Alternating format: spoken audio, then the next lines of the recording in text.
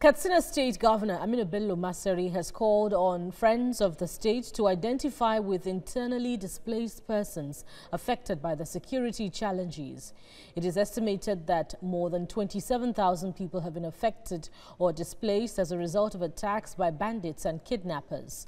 Our correspondent in Katsina, Abdulatif Yusuf, reports. This generous donation by a Katsina-based foundation is being received by Governor Aminu Bello Masari and other senior government officials for distribution to IDPs in Kankara and Amusa local governments. The issue of banditry and kidnapping has become a matter of great concern to the people.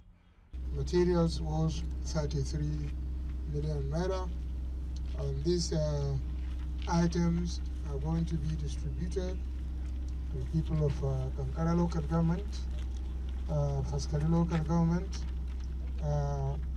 Amusa local government, and the Batsari, but especially the first three that have been affected of recent. In the case of Kankara and Amusa, it was only yesterday that it happened. Since the beginning of Sunday, we have been having random battles with the bandits coming from the forest.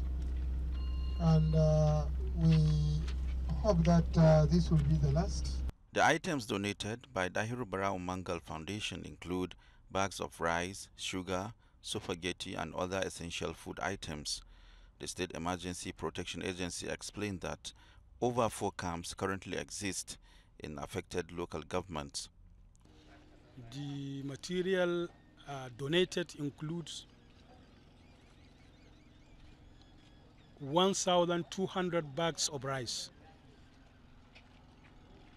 200 bags of maize, 200 bags of millet, 100 cartons of spaghetti, 50 bags of salt, 100 bags of sugar, 100 jerrycan of palm oil, 100 jerrycan of oil, that's Olga oil.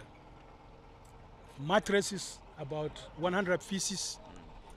Governor Aminu Bello Masari also used the event to reassure people that more concerted effort will be made to address security situation in the state. Abdulatif Yusuf, TVC News, Katsina.